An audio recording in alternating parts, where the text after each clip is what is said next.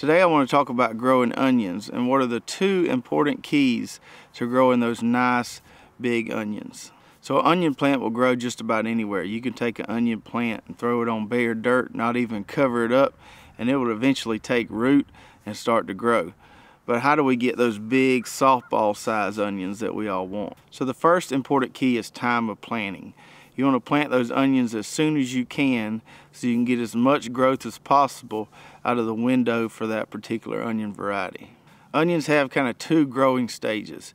You've got the vegetative stage, or what I call the investment stage, and then you've got the bulbing stage, or what I call the payoff stage. So in that initial phase, or that vegetative phase, you want to make sure you get as much leaf growth on that onion as you can.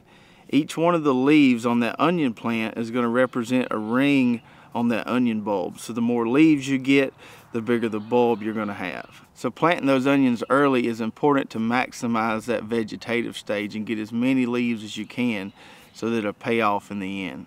So for us in the South, the ideal onion planting time is late November, and that's when I planted these here behind me. So as soon as we can get plants from Dixondale, that's when we want to plant our onions. So here we grow two varieties of onions. We grow the Texas Legend and the Red Creole. Now in the past I've grown kind of equal amounts of both, but this year I'm growing a lot more of the Texas Legends and just one row of the Red Creole. Now I like the red onions, but they're a little more prone to bolt and they don't seem to store as well. So for the purposes of storage and having onions for a long time, we're growing more of the Texas Legends this year. Now to the second key for growing those big juicy onions, which is feeding. Onions are heavy feeders, which means they like plenty of water and plenty of fertilizer. So that's why I plant my onions on drip tape, so I can give them plenty of water and plenty of fertilizer. So before I planted these onions, I came in here with my drip tape layer and laid my drip tape on 2-foot row spacing. I like that 2-foot spacing because once those onions get larger, I can just make one pass between those double rows with my single wheel hoe, and it makes it really easy to cultivate it and keep it clean. After I had my drip tape laid, then I planted my double rows of onions. I like using double rows because I can get 2 rows of onions per 1 row of drip tape. Really helps me maximize the space in my garden. Along the row, I like to plant my onions pretty close.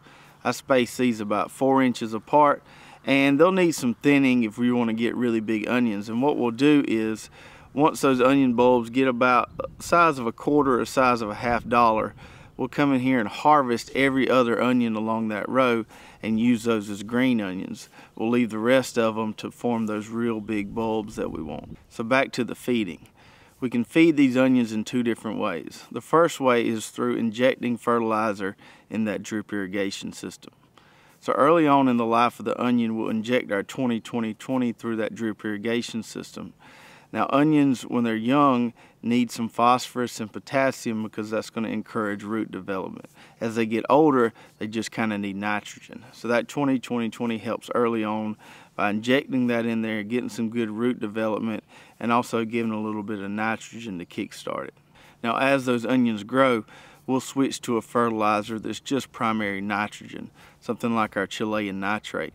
And we can inject that through the drip system as well, or we can also side dress with it if we want a little slow release action. For side dressing, I'll just take that Chilean nitrate and sprinkle it alongside that onion row there, and then I'll come behind it with my wheel hoe and the cultivator teeth and kind of incorporate that into the soil. And that gives it some nice slow release fertilizer for when we get a little rain. Now as I mentioned earlier, it's really important to maximize this vegetative or investment stage of the onion plant. So giving it plenty of water through that drip irrigation, also giving it plenty of fertilizer through the injection or through the side dressing is going to make sure we get as much vegetative growth as we can during that initial investment stage.